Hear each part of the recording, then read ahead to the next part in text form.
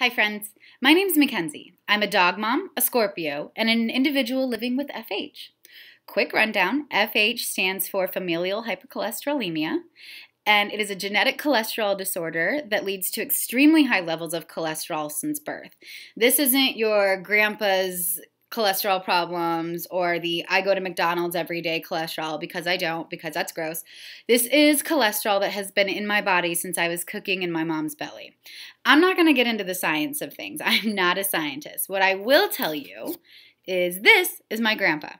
He had a fatal heart attack at 30. And this is my mom and me. She had her first heart surgery, a quadruple bypass, at 42 years old. And these are just a fraction of the pills that I have been taking since I was 16 to outrun what obviously runs in my family. Honestly, they help, but not enough. At 31 years old, I'm still at risk for very early heart disease. So, a few years ago, those of us in the FH community found out about this new drug, the PCSK9 inhibitors. Again, no science from me, but just know that the studies are telling us that these drugs have the potential to save lives like mine. So obviously, I decided I wanted to get my hands on these bad boys. No problem, right? Oh my gosh, wrong. So September of last year, my doctor and I decided to give it a whirl. Insurance company A denied me. No real explanation of why, just a flat-out form denial letter, and I was ready to appeal. And then two things happened. My employer decided to switch insurance companies, and my mom was going under the knife again to clear the blockages in her carotid arteries. So I had to haul butt down to the hospital in Florida to be with my mom, and in doing so, gladly doing so, I had to put my own fight for PCSK9 inhibitors on hold for a minute.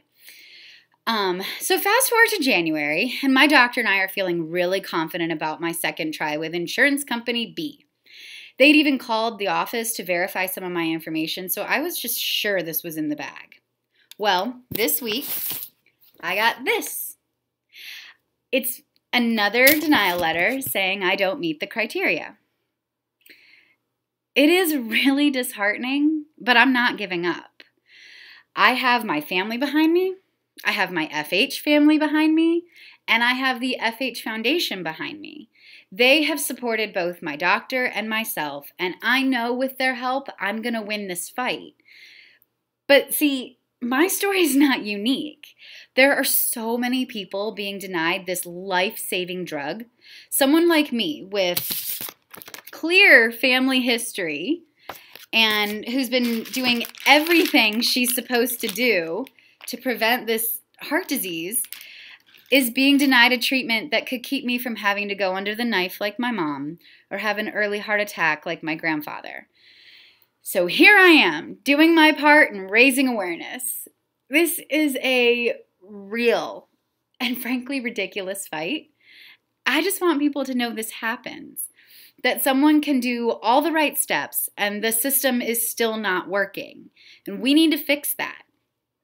I'm going to get to work to change it, and if you want to join me, just follow the link below to the fhfoundation.org and learn more. Thanks, guys.